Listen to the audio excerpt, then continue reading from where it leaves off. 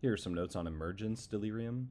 This is a complex of perceptual disturbances and psychomotor agitation occurring in the early post-anesthetic period. It's most common in preschool children, but it can affect all ages.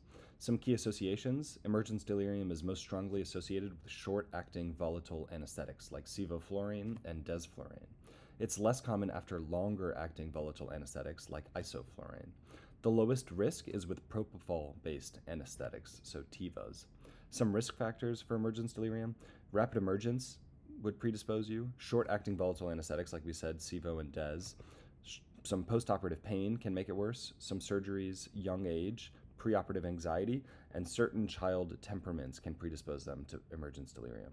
There are some preventative measures. You can give propofol as a bolus, 1 mg per kg at the end of surgery. You can do ketamine at the end of surgery or an oral premedication of ketamine. Alpha-2 agonists can help, Clonidine or Dexmedetomidine. Fentanyl can also help 10 minutes before the end of surgery. It's important to note that emergence delirium can lead to postoperative behavioral changes for up to 2 weeks after surgery. This can include general anxiety, nighttime crying, enuresis, separation anxiety, and increased temper tantrums.